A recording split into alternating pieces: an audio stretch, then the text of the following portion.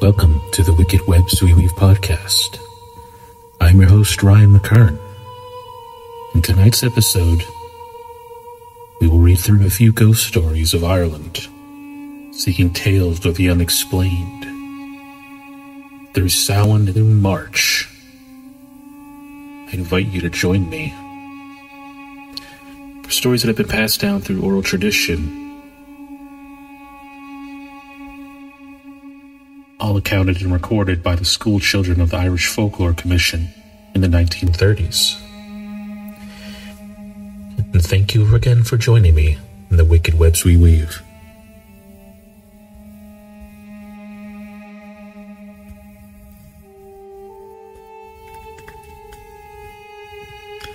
Bonjour, bienvenue. Our first story is entitled Ghost of Bobby Bawn is Still Remembered. This story is reproduced with the kind permission of the Westmeath Examiner. The name Bobby Bawn may not be widely known across Westmeath, but it will take a long time for his name to disappear from the lore of Rockforch Bridge, Dalliestown, Gainestown, and Gaybrook. For 30 years, this ghost terrorized locals, until finally banished into the waters of Lough Ennell by a priest still revered today. Bobby Bawn was believed to be the ghost of Luitco Robert Rochford, born 1743 past 1797. He was known by the nickname, presumably because he had white hair.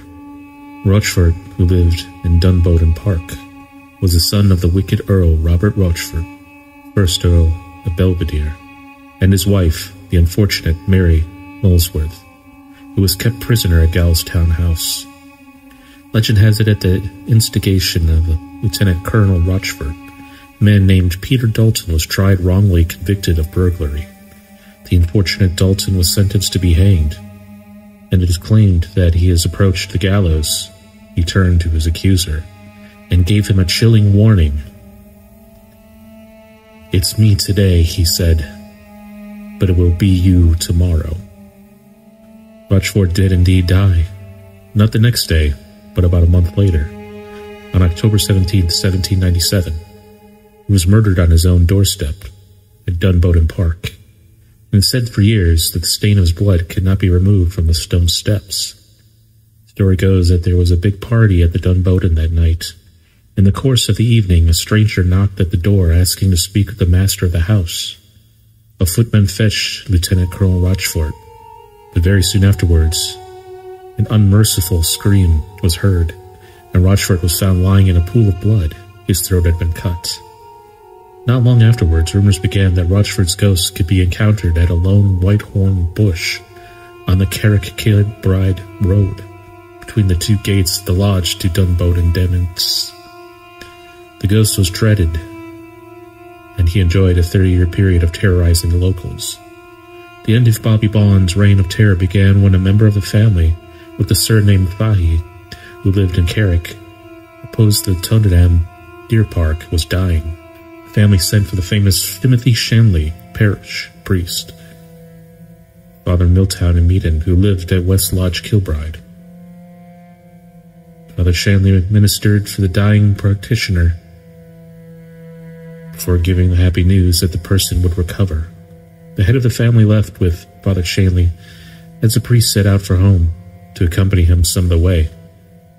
After a time, the two men parted company, but a few minutes later, Father Shanley came back in search of Mr. Fahy, telling him he had just encountered what he described as the devil himself on the road. The priest asked Mr. Fahy if he believed in God, and then whether he was a brave man or a coward. "I hope that I can be seen as a brave man, Father," Fahy responded. Relieved at Fahy's answer, the priest said next, "Well, come with me, and don't be afraid. The devil himself is down the road." Together the two men proceeded to the spot on the road where the lone white thorn tree stood, and there in front of them was the ghost of Bobby Bawn, who refused to let the two pass. Father Shanley turned to Fahy and told him not to be afraid, and assured him if he followed his instructions, no harm would come to him. The two stood close to each other, and Father Shanley poured holy water in a circle around to protect them from the devil's spirit. Father Shanley began to pray, and this infuriated the ghost, which then began spitting fire and brimstone, before it transformed into a ball of fire, rolling furiously to Lough Ennell. Locals claim that the point where the ghost of Bobby Bawn entered the lake, between the froth and the water at Rin Point, in the parish of Moylisgar, it's always choppy, a sign that the tormented soul still haunts the waters. The exorcism took its toll on Father Shanley. He aged quickly, and his hair turned white. Father Shanley asked Mr. Fahey to promise him that he would not tell the story until after Father's death. Mr. Fahey kept the promise, eventually telling the story at the priest's graveside on the day of his funeral at Carrick Graveyard. The murder of Robert Rochford was never identified, but in the story handed down in the area, it was held that the murderer was actually the ghost of Peter Dalton. The legend examined and researched for the Gaystown Gaybrook book, Children of the Mounds, published in 2003, and the writers were able to verify Rochford's parts in the arrest in September 1797 that led to the hanging of Peter Dalton and 10 other at Mullingar Gaol. Out of Father Shanley's actions grew a devotion to him and the annual Good Friday pilgrimage to his grave. Robert Rochford was married twice, firstly to a daughter of John Nugent of Colonist, and later to a daughter of William Smith of Dumcree. He left no descendants. His Dunboden estate passed to the Cooper family of Marquis Castle in Sligo. The house was burned to the ground during the troubles of the early 1920s. The MacDonald family, Patrick, then his son, Beanie, owned the estate for a while. A syndicate bought it after the MacDonalds, and the next owner, Greville Arms, proprietor Christy May, prior to its acquisition by the end O'Callaghan family of Talio Stud.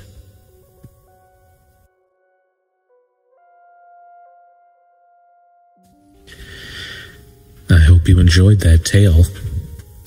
Much more folklore to come from Ireland's scariest stories. Up next in the Wicked Webs We Weave podcast, Ireland Ghost Stories Folklore Special, we examine an extract from The Darkness Echoing, and I quote, "What about the ghost?" I asked. Gillian O'Brien toured some of Ireland's darkest heritage sites, carrying out research for her book, The Darkness Echoing, exploring Ireland's places of famine, death, and rebellion, a 2020 release and an Irish Times Top 10 bestseller. In the following extract, Gillian writes about visiting the reputedly haunted Leap Castle in County Offaly, recounts one of her favorite ghost stories, and describes an unsettling experience in the stores of the National Museum of Ireland, Collins Barracks, Dublin, reproduced here with the kind permission of the author, of course. As a child, I was terrified of ghost stories. The one I recall most clearly is the one time and again on my trips around the country. Almost identical versions are associated with Loftus Hall, Ireland's most haunted house, Castletown House in County Kildare, and the Hellfire Club, a gambling and drinking den, on Montpelier Hill in County Dublin. I heard the story first at the Hellfire Club. When I was 11 years old, Cub Scouts sitting around a campfire not far from where the story is set. The Hellfire Club met in a hunting lodge, built in 1725 for William Connolly, the richest man in Ireland, and Speaker of the House of Commons. After Connolly's death, the lodge is taken over by the Hellfire Club, a group of well-to-do noblemen who drank and gambled and caroused there. Men described by Jonathan Swift as a brace of monsters called blasters, or blasphemers, or bacchanalians. There were rumors that they took part in satanic rituals, and at every meeting the empty chair was left for the devil. Late one evening, a handsome stranger arrived to play cards. He took the chair reserved for the devil and refused to give it up. As the night wore on, the members of the Hellfire Club became drunk and poorer, losing huge sums of money to the mysterious stranger. and as dawn broke, one of them bent down to pick up a card from the floor and noticed that the stranger had a cloven hoof.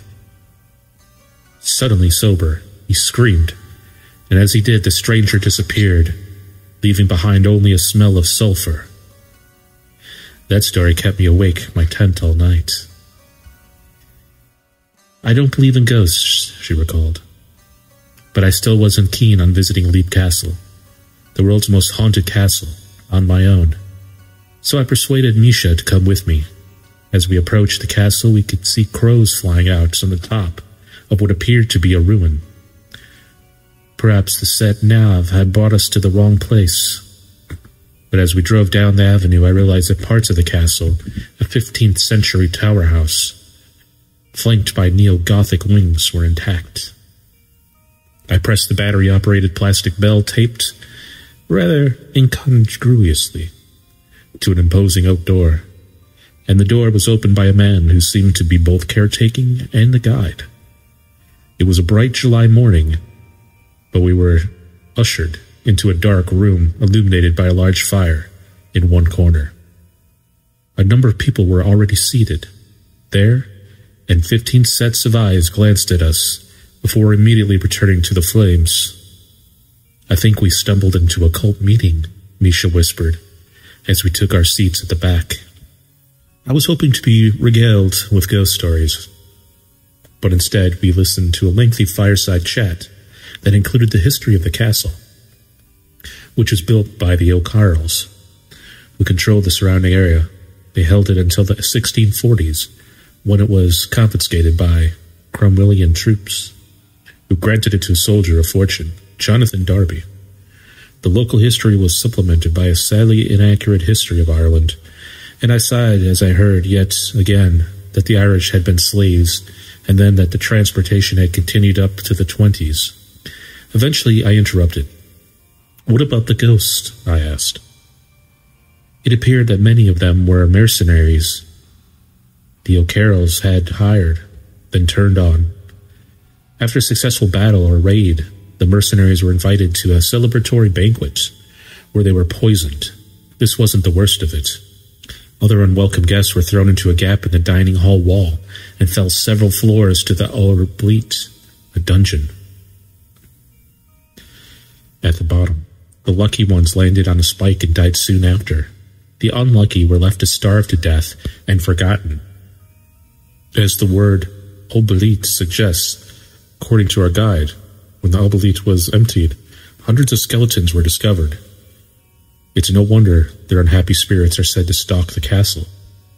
After the fireside tales, we were sent off to explore the castle unchaperoned. Much of it is derelict, the rest is shabby but cozy. Disrepair. There's an electric collection of art, books, musical instruments, and religious paraphernalia eclectically. There are winding staircases that appear to lead nowhere into tiny, purposeless rooms. Misha and I climbed the dark, uneven stairs to the derelict, bloody chapel at the top of the castle, where two O'Carroll brothers had an argument. One murdered the other. Reports of bright lights emanating from the chapel persisted ever since. Certainly, there were plenty of bright lights when we visited, since we wandered around using torches to illuminate the way. Several members of our tour group refused to go into the chapel, preferring to stay in the Great Hall. It seemed a poor choice, as it left them hovering near the oubliette, where ghosts seemed far more likely to emerge, and close to the minstrel's gallery, where a terrifying haunting had occurred. In the early 20th century, Mildred Darby had hosted seances in the castle, and she reported that after one of them, as she stood in the gallery looking down on the hall, she felt somebody put a hand on my shoulder. Thin, gaunt, shadowy. Its face was human. Its eyes, which seemed half decomposed in black cavities, stared into mine. The horrible smell came up to my face, giving me a deadly nausea. It was the smell of decomposing corpse. I sniffed the air, but detected only the faint odors of cats. And after we'd explored the castle, we returned to the fireside and listened to one of the visitors talk about how she had felt the essence of the place and had filled her spirit with joy. So many people had apparently been murdered. But then, as Misha observed, I was not really in a position to criticize. Still, I rolled my eyes a little, until Misha leaned over and pointed out that the woman beside me had an activated ghost hunting app on her phone, and was staring at the electromagnetic field meter. I could see bars rising and falling on the screen. We decided it was time to leave.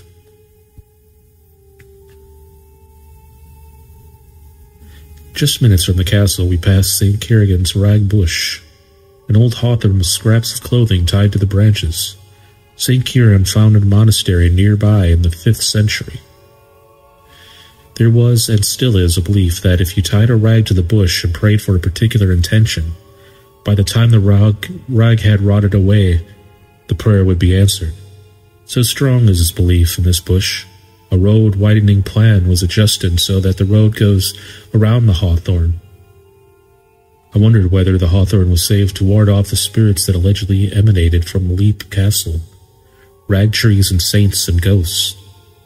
The unholy trinity of pagan, Christian, and supernatural belief all bound together. The story of Ireland in one hawthorn bush.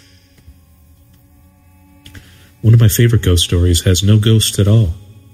When working on the developments of the Heritage Center at Nano-Nagle Place, I read the annals kept by the Ursuline and Presentation nuns, who had lived on site. One night in September 1784, 2 would-be burglars placed their ladder against the wall of the convent. As they climbed the ladder, they woke one of the nuns, who sailed out of her cell, just as one would be thieves that reached the top of the ladder. On looking through the window, the first object he held was a nun arrayed in the fascinating costume of an Ursuline night dress. The annalist recorded, white veil, black band, short cloak.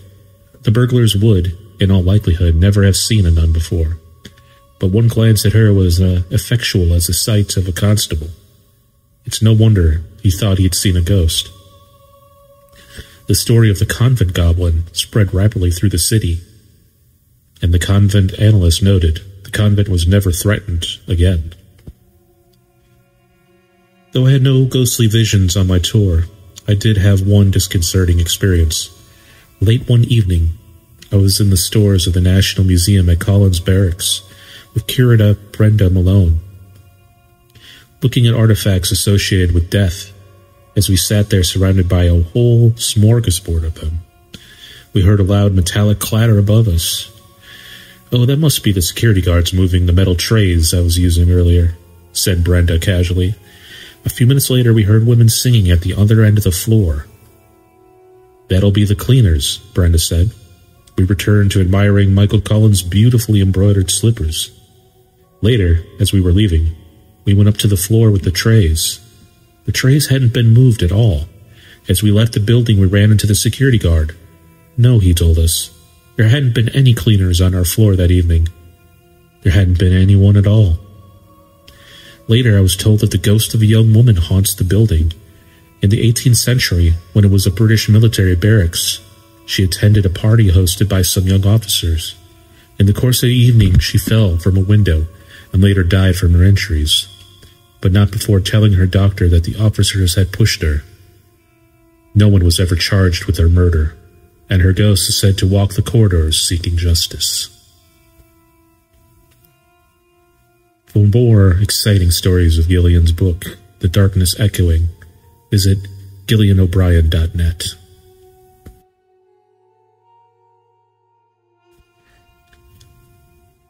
Merci beaucoup, mon ami, and thank you again for joining me on this episode of the Wicked Webs We Weave podcast, where we explore Irish ghost stories and folklore.